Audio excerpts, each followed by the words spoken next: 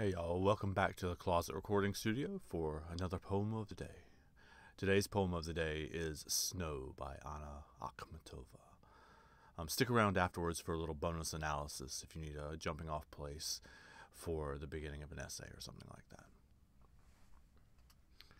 Upon the hard crest of a snowdrift we tread, and grown quiet we walk on towards my house, white, enchanted. Our mood is too tender for talk.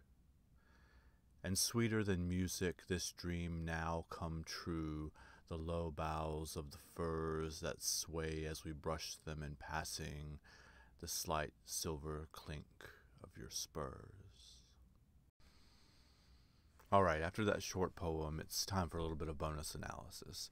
First of all, I'd like to note that this poem, what you're looking at on the screen anyway, is a translation of the original.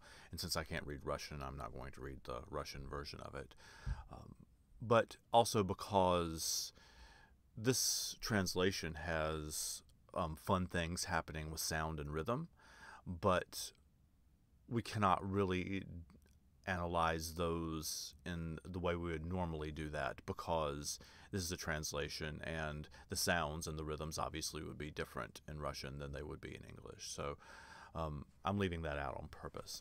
This is a quite tender love poem, in fact, and one of the most sincere ones that we can find in the English. Well, it's not in the English language, printed in English right now anyway.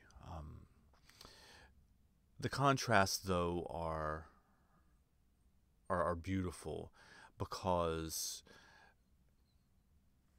traditionally in poetry, winter is meant to be a time of death and rest and quiet and endings, right? That's how the season works. And usually when the springs are about new life and new relationships and so forth and so on.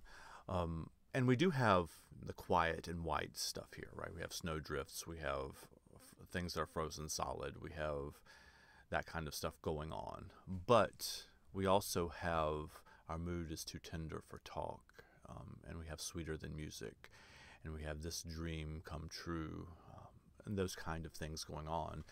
And like the you have the snow, right? So everything's like buried in snow except for a couple things. We have the low boughs of the firs and the clink of your spurs, right? So these are things, I mean, the spurs are not really alive, but the sounds come through the snow, the quietness, right? And the low boughs of the firs are trees that even though it's sub-zero temperatures, we assume in Russia, in the winter, these are things that still survive and are still green during that season. So we have a few things that are representative of the fact that there are things that can still survive through a harsh Russian winter, like the sound, like these fir trees, and like the love that these two people feel for each other. So that's kind of where this poem is all set up. We are right now during a pandemic, so wear masks and wash your hands a lot, and I will see you next time. I hope this helped. This video is a production of Thomas & Morris Instruction. The makers of this video would like you to like it, to share it, and to subscribe to our channel to help us with the YouTube algorithm. Thank you.